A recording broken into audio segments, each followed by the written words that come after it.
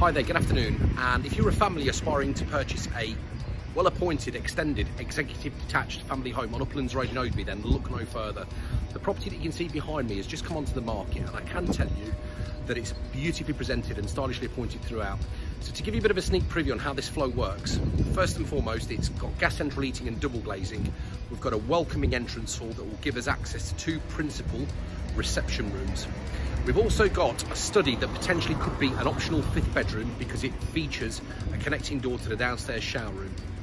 But my particular favourite feature of downstairs is the open plan stylish fitted kitchen with well appointed wall and base units, lovely worked surfaces that are Korean, and also integrated appliances.